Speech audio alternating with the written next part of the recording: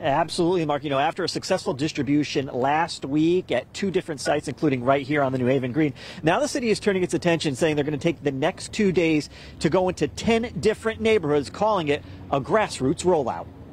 From a drive-through down at Long Wharf to a walk-up on the Green, last week New Haven handed out more than 43,000 at-home rapid COVID tests.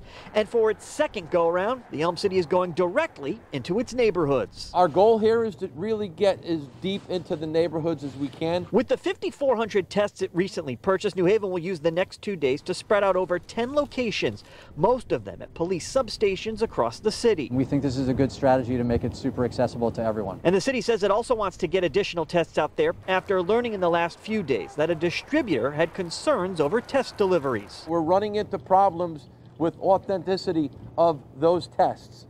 Believe it or not, there are some fake tests out there. By checking the lot number of its tests, New Haven stresses its supplies last week and now were not impacted. All the tests that the city has put out and that we have facilitated the state through us putting out, we are confident are good. So Mayor Justin Elicker says next week the city will be teaming up with local faith leaders and nonprofits to continue expanding the testing reach.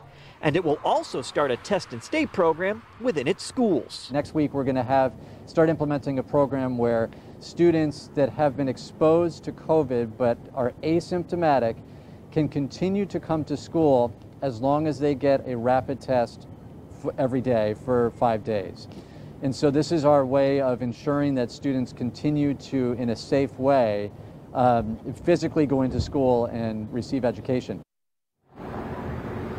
Now the test distribution tomorrow and Friday, New Haven residents only. They need to bring an ID to get the full breakdown on the locations and the days. We've got the link with all the information on the Channel 3 app. We're live at the mobile newsroom in New Haven. Matt McFarland, Channel 3 Eyewitness News. Matt, thank you very much. And communities across the state continue distribution of rapid test kits. Derby is giving out kits right now at Derby High School. In fact, town residents can get 2 test kits and 4 masks per address. Hartford is holding a second round of distribution tomorrow. Approximately 6,000 kits will be available across 6 different locations.